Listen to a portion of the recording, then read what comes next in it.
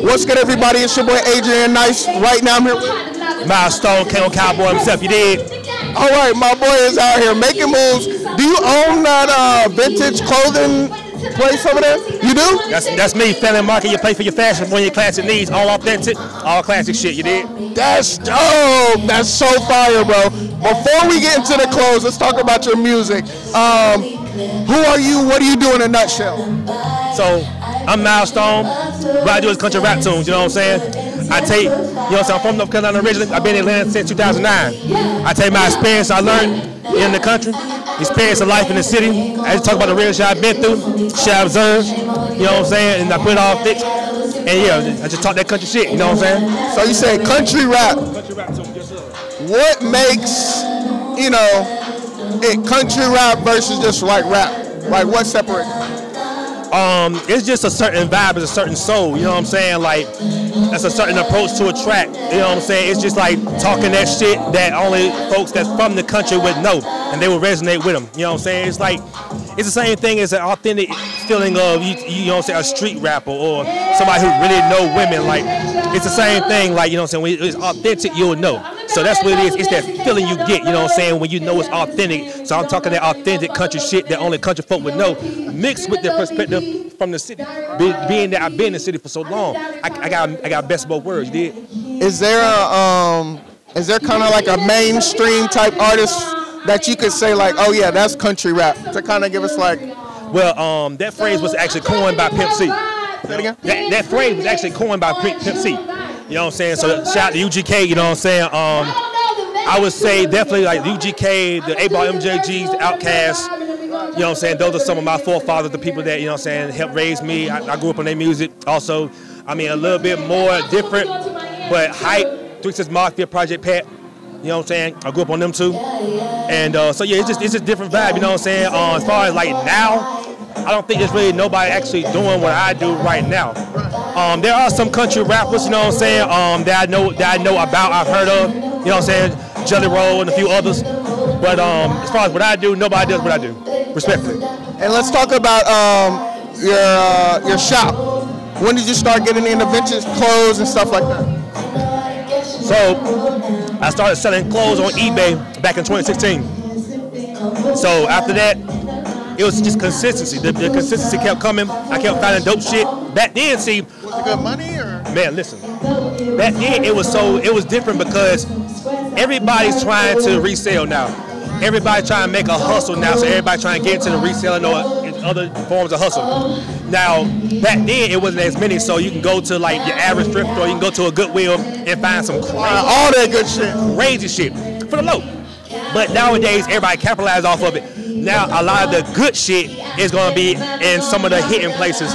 You got to go to the rich neighborhoods and shit. So I've been doing this shit since 2016, making good money. I actually took this serious enough to make my own website and get my LLC back in 2019. So right like September, right before the pandemic hit, you know what I'm saying?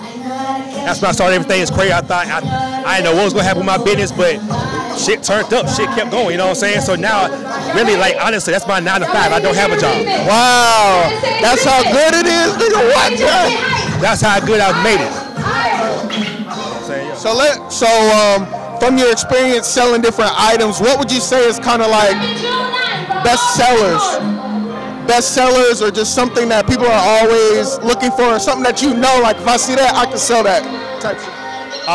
Definitely my graphic tees. I would say more so of like Sailor Moon, Powerpuff Girls. I got a lot of women that shop with me. So like Betty Boop. I mean, it'd be a lot of like anime stuff too, like, you know what I'm saying, the Naruto's, the Yu Yu Hakusho, shit like that. Yeah, I mean, whenever I had some shit like that, I just sold a Demon Slayer shirt tonight. I was on, it's a convention called MomoCon that's in Atlanta. It's an all anime convention and shit, manga, and I sold a lot of shit out there too, so, you know what I'm saying, it's just like, yeah, I've been doing my thing, you know what I'm saying? Like, I think those are my main sellers. And then, like, if I get like some different type of jackets, my Olympic jackets, I be having some Rick and Morty jackets, different stuff like that. Those sell too. Even now, I'm selling jackets and it's hot outside. That's crazy. That's crazy. And so you got a show coming up, right? In Atlanta. Let's talk about that. So in Atlanta, I got a show coming up. It's going to be June 9th. You know what I'm saying? The woman you hear right now, she's performing in that show as well. Risa Raps. It's going to be an all-live band show. There's going to be no music played by the DJ for the artist. DJ gonna be there playing her music, you know what I'm saying? But for the artist, no, it's live band shit. So June 9th, I'm dropping my project, Country Black Man. It's gonna be on all streaming platforms. Country Black Man's the EP, you know what I'm saying? It's the first project I dropped in a couple years, so you know, so I'm excited for people to actually hear some of that shit. And I'm performing the whole shit. It's produced by the 5 Point Bakery. Shout out to them. All live band, June 9th at Arbor ATL. Shout out Arbor ATL. This shit gonna be crazy. You dig what I'm saying? Look, that's fire. She's been saying nothing but good things about it. Definitely make sure y'all go out there. What's the date one more time? June 9th from 5 to 10. June 9th from 5 to 10. Make sure y'all come out. I got a lot of people coming through, some special guests. I can't say who the special guests are, but I'm well connected in Atlanta. So y'all, if y'all come through, y'all gonna see who it is. Y'all definitely come through, and you get a free shirt if you download the project. You come through, get a free shirt. You know what I'm saying? Get a free shirt, download the project. Boom. And if they want to tap in with you to stay in contact or get the address to download the project, all of that, what's your Instagram? So, 4 words. I am Miles Stone. I am Miles Stone. 4 words. And then the business is Family Market. FAMLEI Market. FAMLEI Market. That's for all your authentic classic needs. That's also on the website too. Keep on me with either of those. You know what I'm saying? I'm well connected. Need anything? I'm an assistant. You know what I'm saying? I got a lot of shit going on. Also working the ranch too. So shout out to ET Horses 2022. Also working the ranch too. So if you're out in Atlanta and you want a question experience, come holler at your boy. You dig? All right, I'm your host, Adrian Nyce. Make sure you tap in with him, and we out. Peace.